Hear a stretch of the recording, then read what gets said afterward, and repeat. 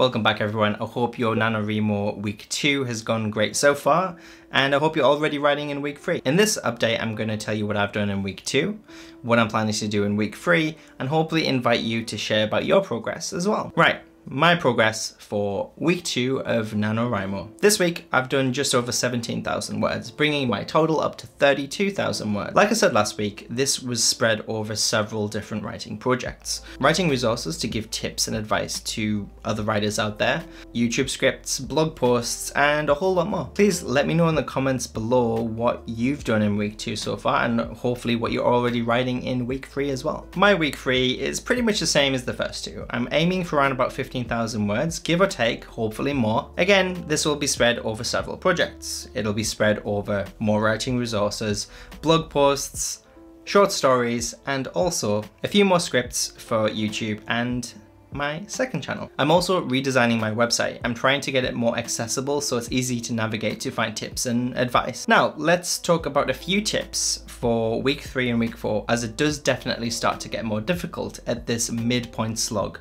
in NaNoWriMo. Tip number 1, refer to your outline.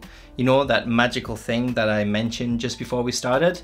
Yeah, that thing's gonna come up now. At this point in NaNoWriMo, it does definitely start to get a lot more difficult. The trick here is to use your outline as a guide only, and don't be a slave to it. My process is I go back to my outline in between my writing sprints.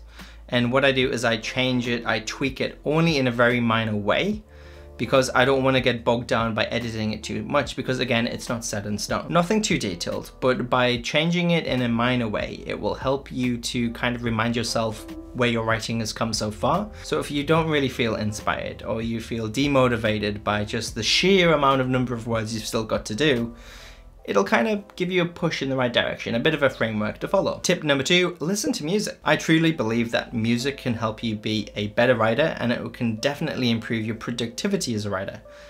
Or it's just me anyway. However, if you do find yourself as someone who gets distracted by lyrics, I definitely do, then listen to music which is more ambient or instrumental in nature. This helps me to stay in a certain kind of mood when I'm writing a certain scene or a moment in a story. And also just make sure the music you listen to fits that certain mood or certain moment in the story. You know, if you're writing a scene where a likable character dies, then listen to music that is sad, that kind of highlights that poignant moment within the narrative. If you're writing an action scene where the protagonist is running away from an unspeakable horror, then listen to something that has faster beats and faster rhythm to it. Tip number 3, kind of a tip, just keep at it. Just try to keep your writing simple. Don't get bogged down by any editing, and try to tell other people, other writers, people in your community of the progress that you're doing and an achievement that you're trying to, well, achieve. You can do this on the NaNoWriMo site. You can do it in Facebook groups, Twitter.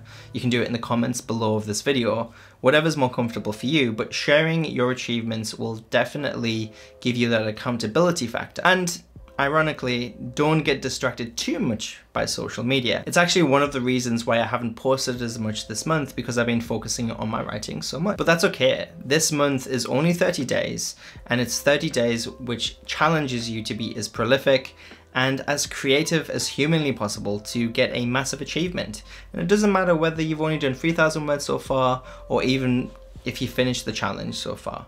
It's a huge achievement either way. I hope this video has helped motivate you all at this kind of midpoint slog in NaNoWriMo. Just remember, you aren't alone, and there's many people out there who are also challenging themselves with NaNoWriMo.